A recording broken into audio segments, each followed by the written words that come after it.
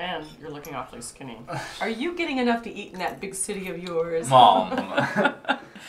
And you didn't tell us you were bringing anyone, let alone dating.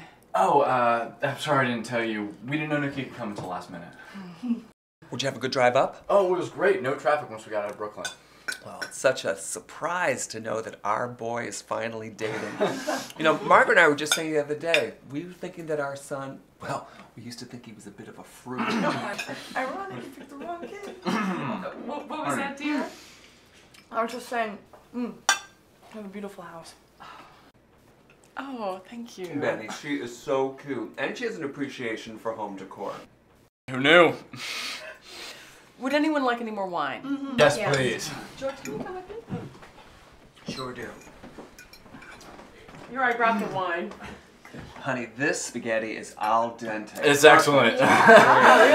Keeping your vagina obsession from your parents, that's really, really exhausting, huh? Bridget? Nikki. What does she mean, Bridget?